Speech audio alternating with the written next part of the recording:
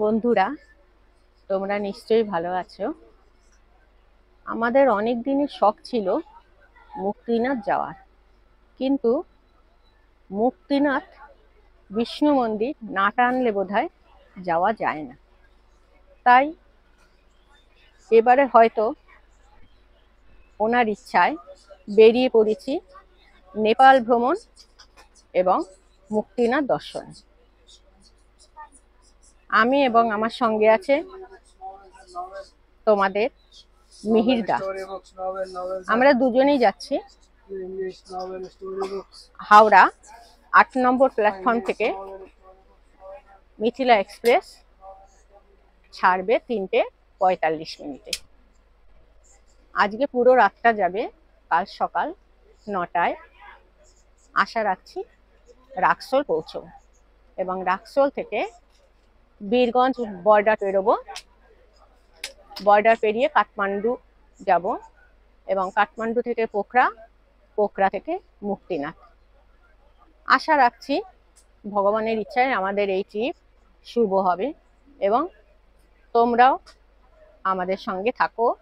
তোমাদের সকলের মঙ্গল হোক এই কামনায় তোমরা আমাদের সঙ্গে থাকো। আবার পরে দেখাচ্ছি। আমরা রাক্সোল স্টেশনের বাইরে চলে এসেছি। এবার আমরা বীরগঞ্জের দিকে যাব।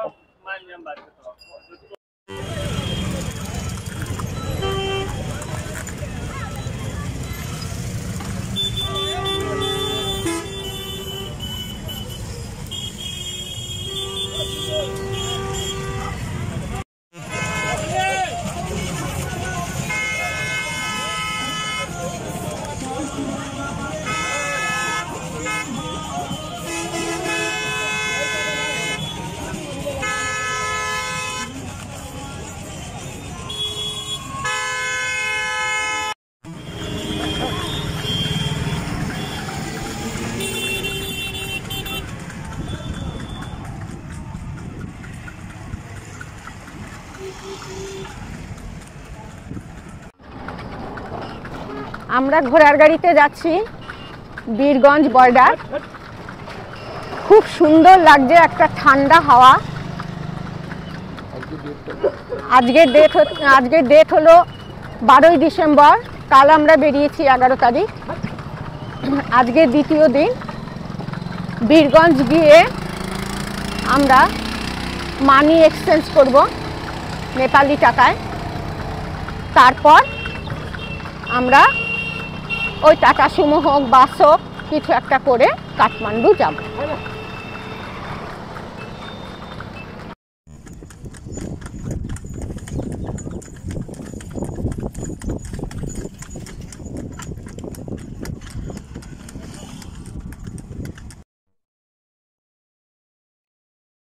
সকাল ৯:১৫ নাগাদ রাক্সোল পৌঁছে বীরগঞ্জ থেকে শেয়ার গাড়িতে কাঠমান্ডুর দিকে রওনা দিলাম। গাড়ি ছাড়তে ছাড়তে সকাল 10:30 হয়ে গেল। আজ 2022 12ই ডিসেম্বর সোমবার। আমাদের দুজনার ইন্ডিয়ান টাকায় 700 টাকা করে, দুজনার 1400 টাকা লাগলো। অবশ্য গাড়িতে ওঠার আগে কিছু ইন্ডিয়ান টাকা নেপালি রুপিতে এক্সচেঞ্জ করে নিয়েছি। নেপালে প্রায় সব জায়গাতেই ইন্ডিয়ান টাকা নেয়, তবে কিছু কিছু ক্ষেত্রে নেপালি টাকা দিতেই হয়। ভারতীয় 100 টাকাতে নেপালি 160 টাকা পাওয়া যায়। তবে কিছু পেমেন্ট দিতে গেলে বা কিছু কিনতে গেলে সেটা নেপালি টাকায় বলছে না ইন্ডিয়ান টাকায় বলছে সেটা কনফার্ম হয়ে নেবেন। এটাই খুব ওরা গন্ডগোল করে। নেপাল ভ্রমণে নিয়মকানুনের মধ্যে বলে রাখি, সড়ক পথে গেলে আধার কার্ড অথবা ভোটার কার্ড অরিজিনাল আর জেরক্স সঙ্গে রাখতে হবে, সঙ্গে কিছু ফটো। কিন্তু ফ্লাইটে গেলে পাসপোর্ট অবশ্যই জরুরি। নাইট জার্নির বাসে কাঠমান্ডু গেলে সময় বাঁচবে, রাতের হোটেল খরচাও বাঁচবে। কিন্তু দিনের বেলায় যাবার সময় যে প্রাকৃতিক দৃশ্য আপনি দেখতে দেখতে যাবেন তা হয়তো মনের গভীরে অক্ষয় হয়ে থাকবে।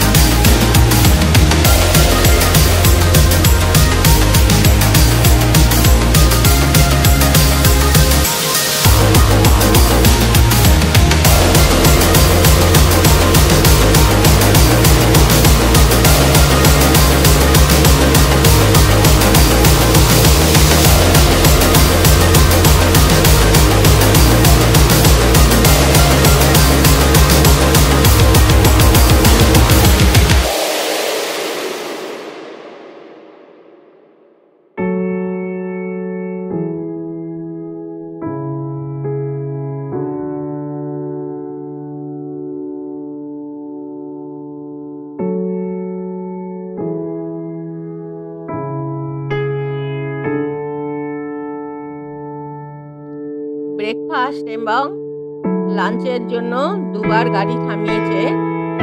কাঠমান্ডুর আগে এখানে আমাদের রিকোয়েস্টে গাড়ি একটু দাঁড়িয়েছে। পিকগুলো খুব সুন্দর দেখা যাচ্ছে, আকাশ পরিষ্কার, আর বেশ কিছু জায়গায় রাস্তা খুব খারাপ আর প্রচন্ড ধুলো।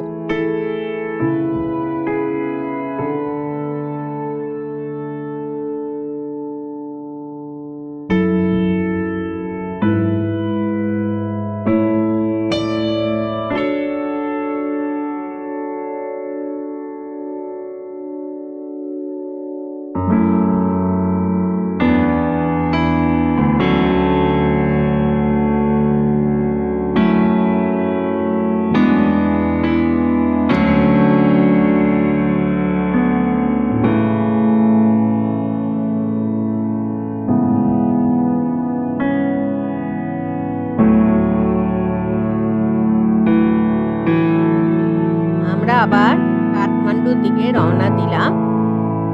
মনে হচ্ছে যেতে যেতে সন্ধে হয়ে যাবে। আমাদের গাড়ি জিপ স্ট্যান্ডে ছেড়ে দিল। এরপর ট্যাক্সি করে থামেলে আমাদের যে আগে থেকে বুকিং করা হোটেল নোম্যাড হোটেলে ট্যাক্সি নিয়ে এলো। ট্যাক্সিতে নেপালি টাকা 500 টাকা নিয়েছে। প্রায় 8 ঘন্টার কাছাকাছি কাঠমান্ডু পৌঁছতে লাগলো। আমরা লাগেজ রেখে রাতে থামেল দেখবার জন্য বেরোলাম। পরবর্তী ব্লগে রাতে থামেল দেখুন।